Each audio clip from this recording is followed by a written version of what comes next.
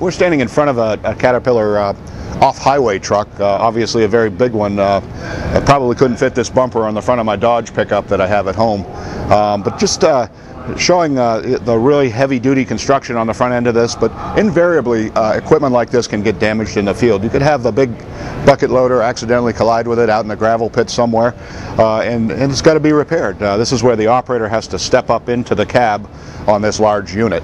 But typically, if let's just say you smashed up this corner of this truck out in the field, needed to get it fixed in the field, one of the best ways to fix it is to, well, here's a typical weld right in this area on some, feels like about 1/4 inch steel and some 3/16 steel.